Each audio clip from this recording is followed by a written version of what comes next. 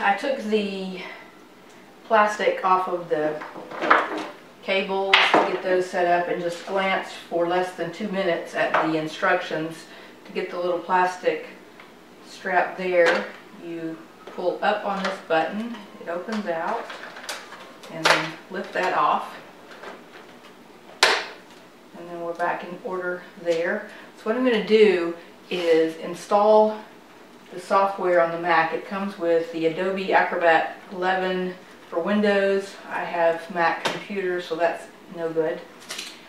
There's also, if you are using OS X Mavericks, which I don't have yet, there's an extra step. Once you put the software on your computer, you have to download an upgrade to the ScanSnap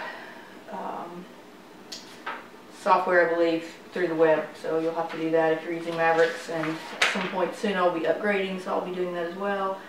The next step is to install the software using the DVD-ROM, so I'm going to do that next.